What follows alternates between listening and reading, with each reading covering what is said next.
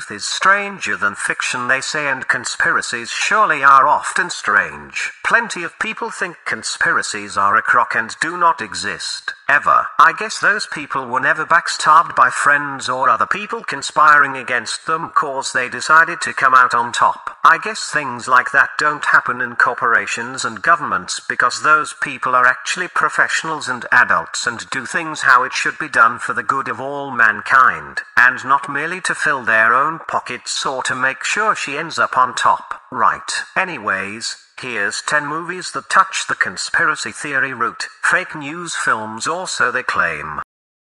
Nitram is the true story of Martin John Bryant, a convicted Australian mass shooter who murdered 35 people and injured 23 others in the Port Arthur massacre. The director of the movie decided to use this name to deflect attention from the man, but yeah?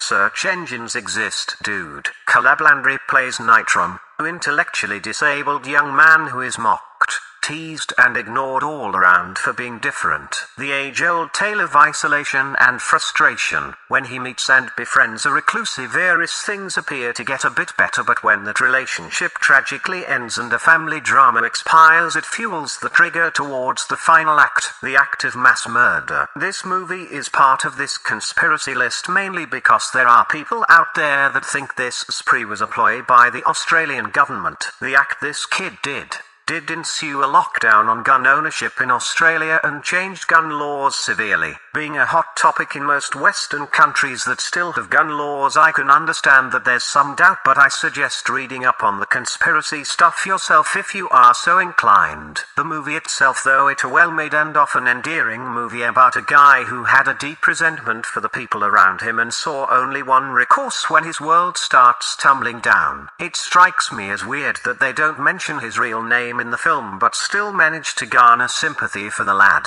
at least up to the point where he starts killing innocent people. Smash that. Marathon Man is a mid-70s political conspiracy thriller where Dustin Hoffman plays a character called Babe, a simple dude who likes to run. He's a PhD candidate in history at Columbia University, paying homage to his father who did the same studies, after which he committed suicide after being investigated during the communist witch hunts. When his older brother, coincidentally a CIA operative, arrives in the city, things get a little bit more complicated, and a little bit more paranoid. Marathon Man is a classic.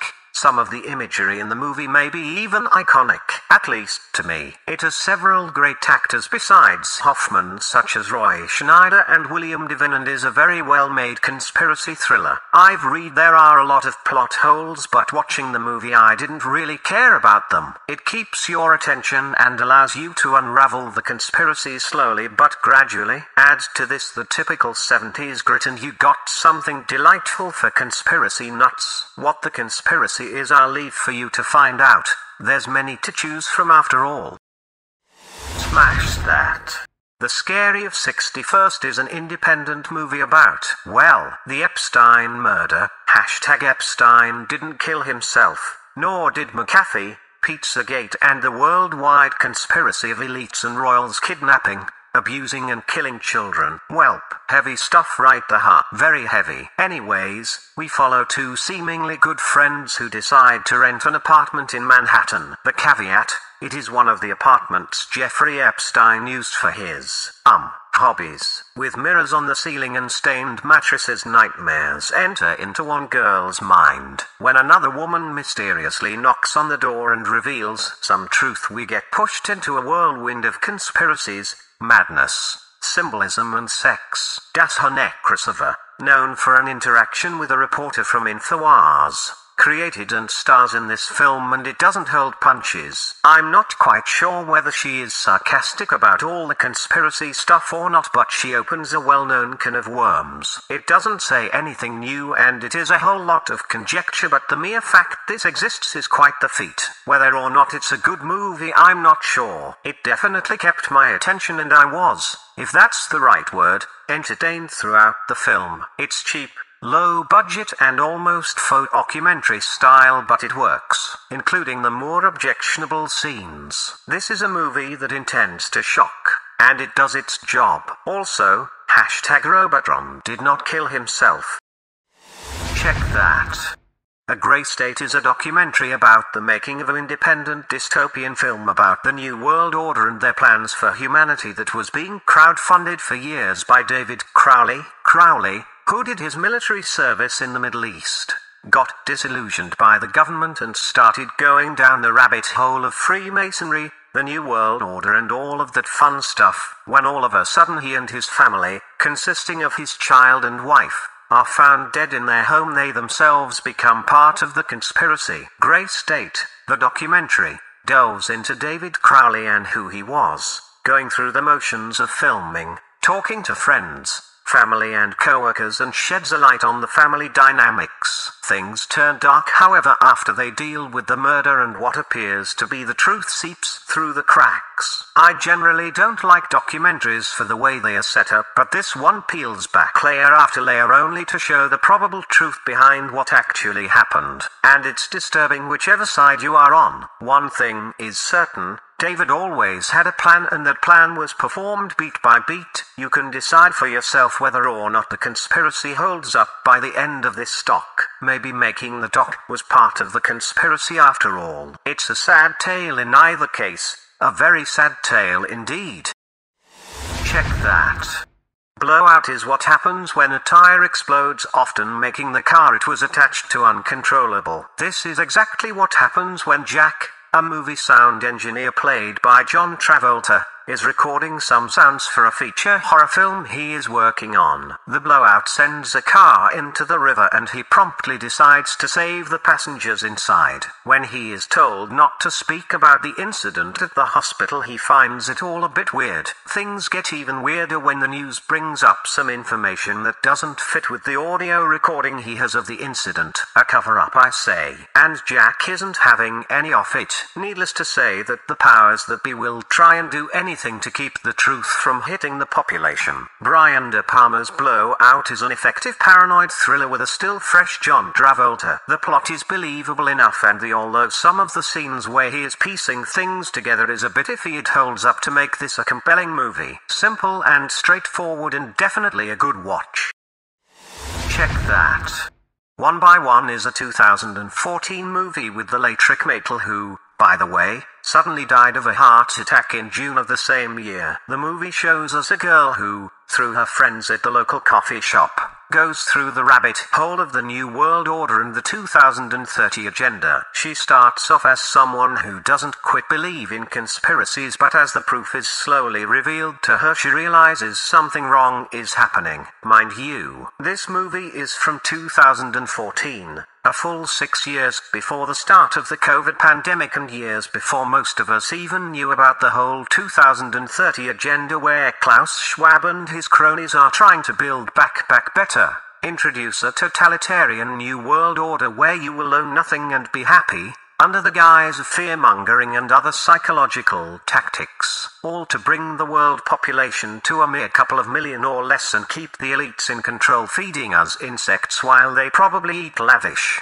2014, and this movie laid it all out in a simple yet effective way. The thing is, besides the sudden death of its star, this movie is extremely hard to find. It's not on streaming services. DVDs are absent from stores. I was lucky enough to find it on some video site in a mediocre quality. Since I believe in freedom of information, I will offer you 3 links to their movie so you can enjoy the film and more so, the message for yourself. This isn't the best made movie, but the message it sends out into the world is crucial. We cannot let these pigs win, for our sake, for our children's sake, for the sake of humanity.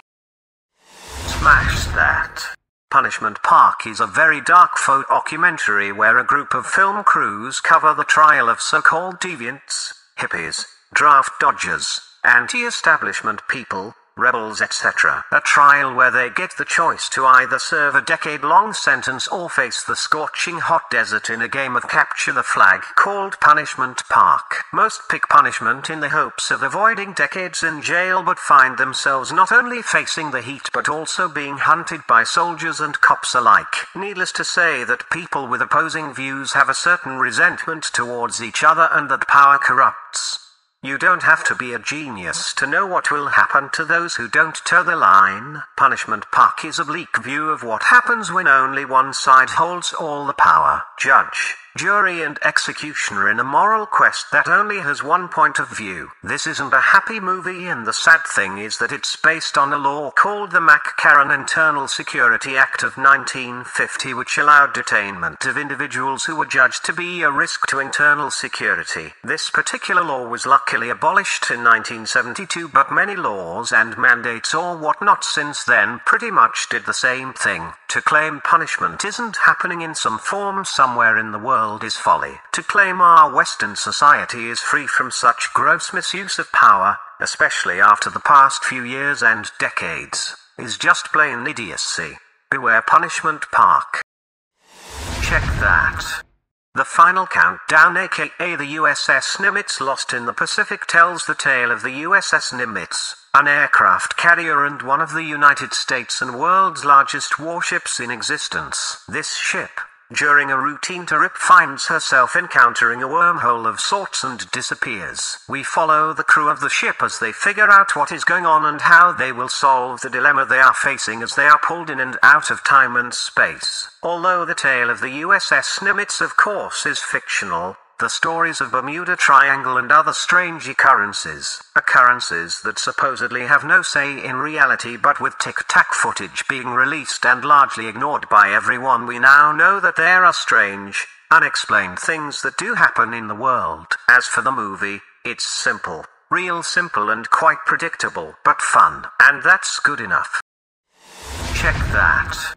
Traumnovelle, or Dream Novel, is a 1969 Austrian TV movie that gave Stanley Kubrick the idea to make, or remake it into, Eyes Wide Shut. In Traumnovelle we follow Dr. Fridolin, who tends to his patients and afterwards returns home to his loving wife. Like any good husband and wife, they have conversations with Yakutha, and during one of those his wife confesses that she has had sexual fantasies of another man in the past. Shocking, I know, though not a big deal now. It probably was in 1926 when the original novel was released. Though both agree that they have had this feeling, the Doctor ventures out and encounters a man who speaks of a secret ball where all kinds of strange stuff happens. Add to that the alluring, albeit too young girl he encounters at one of his patients with whom there is some financial dealings, if you know what I mean, and our dear doctor can't resist to be overly curious. He attempts to enter this secret event and find out what's going on, and this, my friends,